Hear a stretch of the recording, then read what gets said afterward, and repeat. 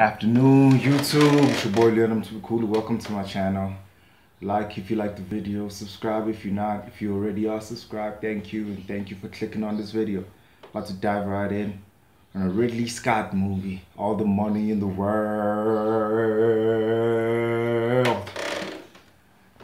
First of all, this movie, from a director's standpoint, is amazing. I mean, like, Sir Ridley Scott made it, of course. Aesthetically, it's beautiful. Let's just throw it out there so we don't revisit it anymore. The controversies in this movie and surrounding this movie was massive. Like, with the money differences between Michelle and Mark Wahlberg in the reshoots, and they were from the same agency apparently, and the whole Kevin Spacey thing. That was just a whole other situation.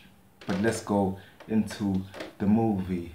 Like, it's weird that money had to deal with both sides of the movie, behind the scenes and in the visual element of it. Anyway, I'm just gonna dive right in. Ridley Scott never disappoints, you know what I'm saying? So I was never surprised. This was like, I think, the first movie I watched of Ridley Scott where, you know, it was just a true event story. It wasn't some sci-fi thing, because I'm a big Ridley Scott fan from the sci-fi aspect. I don't know if he's done other, you know, life type of stories, but this one was a good one. Michelle Williams, I'll start with her. She was amazing in this role. Like, there's nothing to hold against her. She delivered. She looked like a concerned mother for her son, even though they had less screen time. Like, I still felt like she was concerned for her child. Like, they had less screen time together, since Paul kind of went to a metamorphosis and was a kid, then he was an adult, then, I mean, young adult, then he got kidnapped, and basically they only had that scene where he's coming back from his father's drug, alcohol-induced adventure. And also when they reunited at the end in the car scene, that was sweet. She was amazing in this. Yeah, she had the right to fight for the money. I know I said I wasn't going to talk about that controversy again, but I'm just saying. Christopher Plummer, the dude who replaced Voldemort. He was amazing, man. Yo, his lack of giving a shit was crazy. For the Getty dude. What's his name? J. Paul Getty? Was it? Yeah, let's just call him that. He was like amazing, and the fact that he shot this in a few days with Ridley is amazing to think about, actually. And it was a thing to behold. I really enjoyed the hell out of this movie. Christopher Plummer, well done, man. You deserve all the noms you got. Mark Wahlberg, the dude who was caught in controversy and didn't even know what he was doing would be such a thing. But in this movie, he was amazing as, what was his name again? I think Fletcher Chase. The CIA agent who doesn't use a gun, who just makes deals. He was an intriguing character.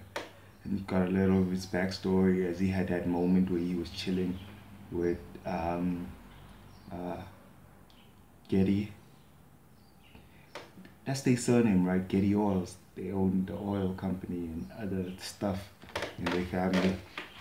It's trippy. That is a true story. I know it says true events, means they dramatized most of the things and added characters and scenes and all that, but it's still based off of true events.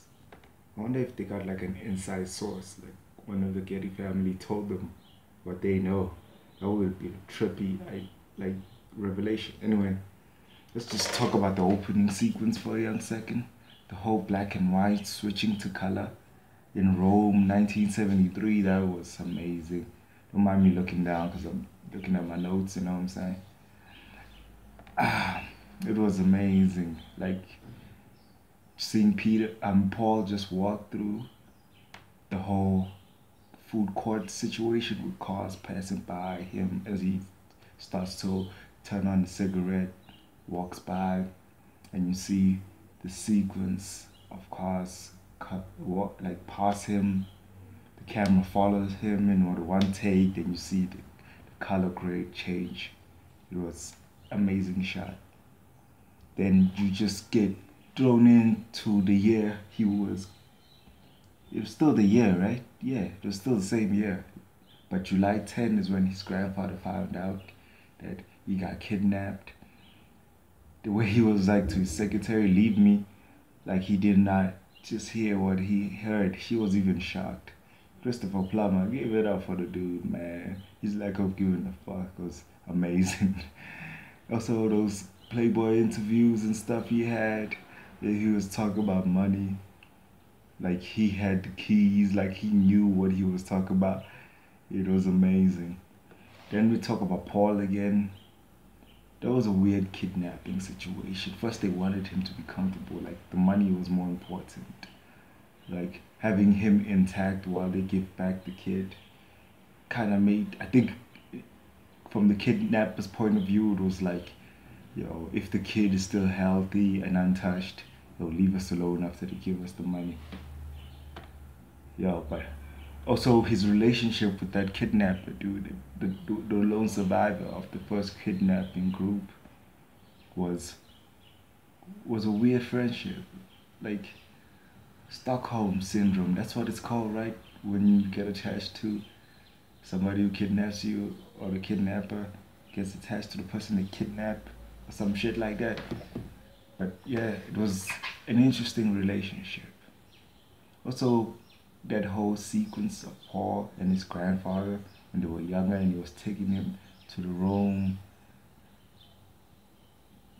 like buildings that were collapsed and stuff, that he owned them.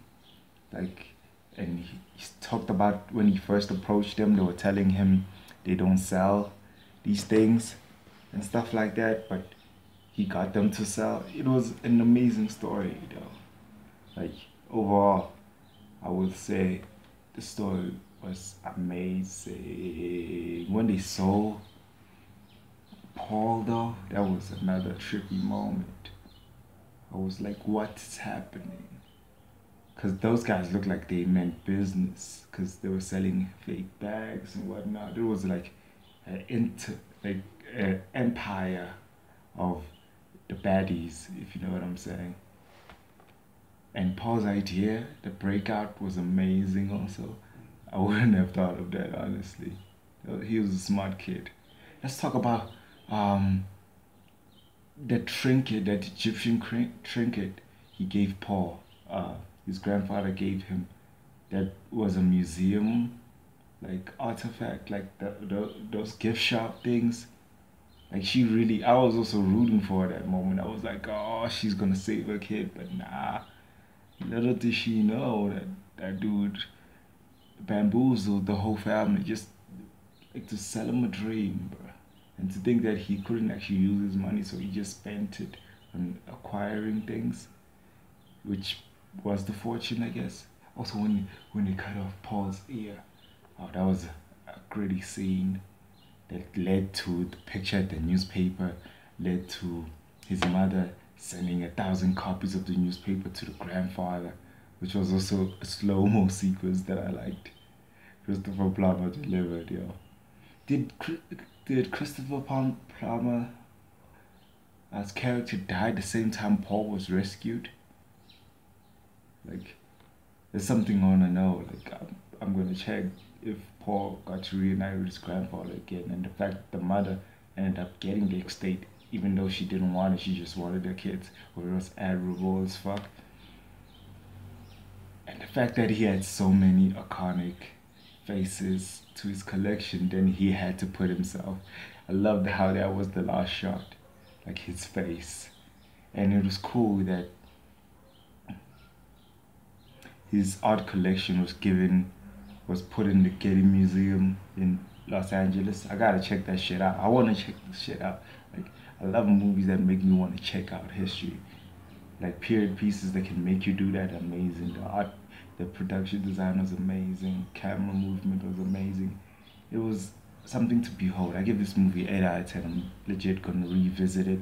I'm gonna end this video here so I don't darn on too long. But yeah, deuces. Subscribe if you're not subscribed. Like this video if you like my thoughts about this movie. Anyway, deuces.